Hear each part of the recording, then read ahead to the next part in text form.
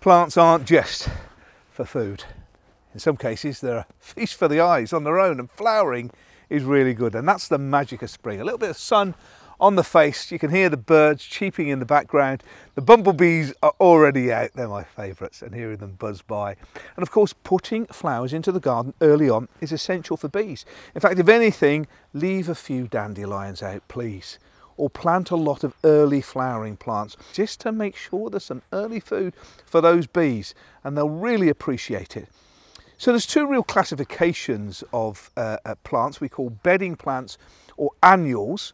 Some of them live a lot more than just annual. We call them bedding because they used to be bedded out in the parks and gardens. And then of course there's perennial plants that you're seeing in flower at the moment, forsythia and the like, and I'll talk about those in a moment. But I just want to concentrate on the colour that's available to boost your garden and put a smile on your face, because I know we naturally think of planting up pots, containers, hanging baskets, window boxes and everything with geraniums and fuchsias and busy lizzies and lobelia and alyssum and a host of others. But in my garden, a lot of those are still very young plants because it's the summer they really cut out. And this is from the greenhouse here. We grow some from seed. We pot some up from little plug plants and they start to grow. But it's going to be a while before these are giving colour to my garden. So in between that, we've got autumn planting, which is just finished really. A lot of the winter flowering pansies are looking certainly tired in my garden, and wallflowers and cyclamen, they're finishing. Before the geraniums and fuchsias come in, we've got this block of spectacular colour. Prims, you've got to love them. Look at that. The secret with a lot of the prims is you think that's just the flower, when in reality, if you look into the heart of the plant, hundreds of buds that'll be producing more and more colour, and the magic. There's so many different varieties. And hold on, ooh, that's lovely. Oh, that is nice. When I started in horticulture, I worked in a nursery that grew prims, and you walked into the greenhouse and the fragrance was fantastic. So primulas are really good, and polyanthus, to put colour in your window boxes, tubs and containers. And you know, just a simple tub by the back door puts a smile on your face when you leave for work or when you go shopping, and a smile on your face when you return back.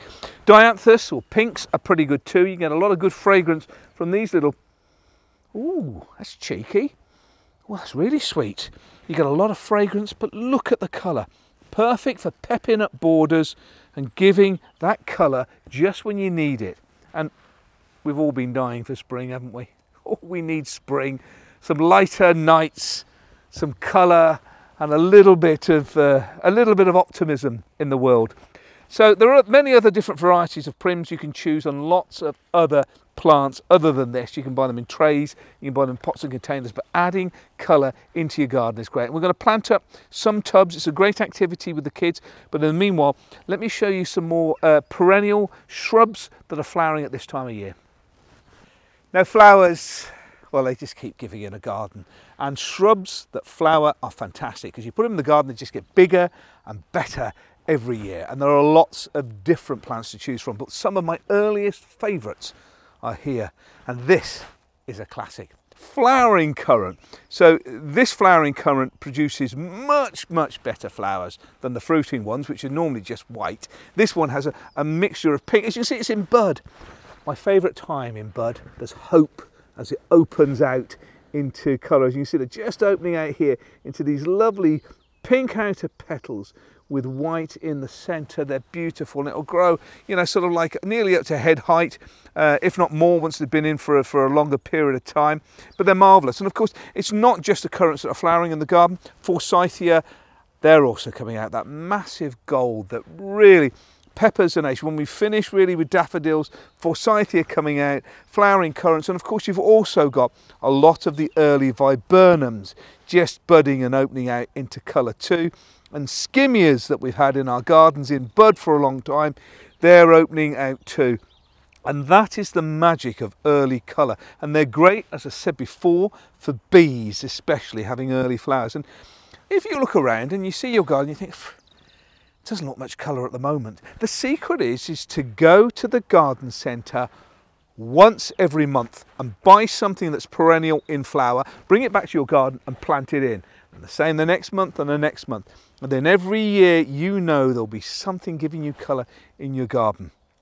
Of course, there's lots of other colourful perennials. Campanulas are great, showing a huge amount of colour, which is great for cascading over walls. You can also add them into hanging baskets and containers like I've just done, but for more perennial varieties of campanula, they're great in the garden. Iris as well, this is a beauty. Look at the flowers on that. It's a nice front of border plant, all rockery, growing over a wall, something similar to that, and it'll just keep bringing and getting bigger and better every time. This one's called Snow Surfer Forte. Aren't you beautiful? And of course, you've got a lot of the alpines, the early alpines that are showing flower colour now. This is Saxifraga. This one here is an early pink. It's got this massive flush of these pink flowers, very dark in bud. See that? And then it opens into these lighter. It forms a lovely mound in the garden. There are so many flowering shrubs to put in, but I've got to say at this point, plan for your summer at the same time. Things like rosemary, you can buy them as young plants. They establish themselves really well and then they just grow. It's not just for cooking, they have beautiful flowers. The purple flowers are particularly attractive to bees. I know I keep banging on about bees. I love bees. We've got to give bees a chance. So why not plant some lavender in there as well?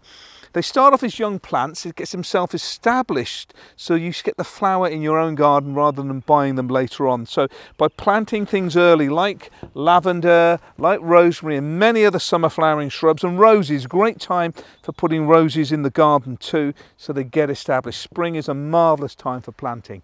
Right, now to do a bit of work, I'm going to take some of these plants here and get my girls to do their containers. For more helpful gardening videos like this, please subscribe to my YouTube channel and like and share this video.